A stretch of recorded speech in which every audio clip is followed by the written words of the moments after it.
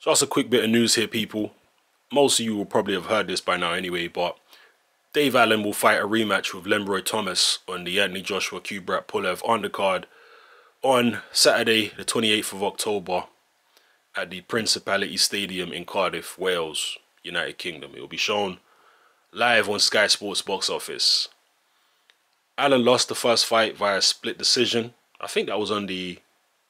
Was that on the Kell Brook Errol Spence undercard? I think it was. Correct me if I'm wrong there. But yeah, he lost a split decision. He was heavily criticized by Eddie Hearn and many other people for not letting his hands go in that fight. Dave Allen is still a relative novice. And one of the things that can happen, anyone who's been involved, for example, in amateur boxing will know that you do get some guys or some kids who, when they first get in the ring to box, for whatever reason, there's just some type of mental block where they can't let their hands go. They just don't feel relaxed. It's on a subconscious level.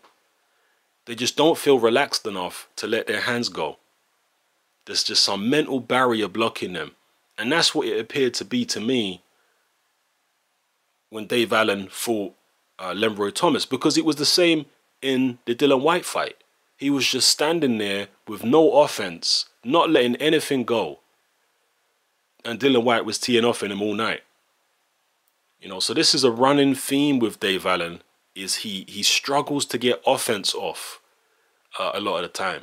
When he's fighting lower level opposition, when there's not so much pressure on him, maybe he lets his hands go a little bit more. But you know, whenever he's actually in a real fight, he struggles to let his hands go. And I don't think it's just a technical issue. I do believe it's a subconscious mental issue that a lot of fighters, a lot of inexperienced fighters do have. And it takes a while before they start letting their hands go. You know, again, if you're someone that's dealt with amateur boxers, for example, you might know what I'm talking about. Anyway, a lot of people believe that he could have won the Lenroy Thomas fight if he just let his hands go a little bit more. That beating a Thomas is well within his reach. So we'll see. The interesting little caveat here is that Joe Joyce, I mean, the word on the grapevine, on the rumor mill, is that Joe Joyce is targeting a fight with Lenroy Thomas in his second fight if he gets past Ian Lewison in his pro debut. Well, if Dave Allen is able to beat Lenroy Thomas, then you could potentially get Dave Allen versus Joe Joyce in Joyce's second fight. You know, because Joyce wanted to fight Dave Allen in his first fight. You might get it in the second fight for the Commonwealth title. It seems anyway, according to the rumor mill, that Joyce is going for the Commonwealth title in his second fight regardless of who it's against. If it's Lenroy Thomas or if it's Dave Allen, he's going to go for it. Whether either one of those guys will actually fight Joe Joyce remains to be seen. Dave Allen apparently is not too keen on it. Not that Dave Allen is afraid of Joe Joyce. I'm 100% sure he's not. But he's thinking about his own career at this point. He doesn't want to be the guy that they just put in there as an opponent every time. He wants to be built up himself as a, you know, as a commodity, as a viable fighter in his own right, not just an opponent for people.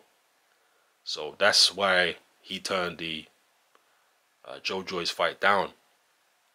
And will he still take the same position if he beats Lenroy Thomas in the rematch, and then Joe Joyce, you know, Haymaker Ring Star, come to him and say, okay, Joe Joyce wants to fight you for the Commonwealth belt. Do you want to, do you want to fight or not? I guess a lot of it might depend on how Joe Joyce looks against Ian Lewison as to whether Dave Allen will want to take it. And I guess as well how much money they offer him. So anyway, let me know how you feel about this in the comment section below. It's Hammer and I'm out.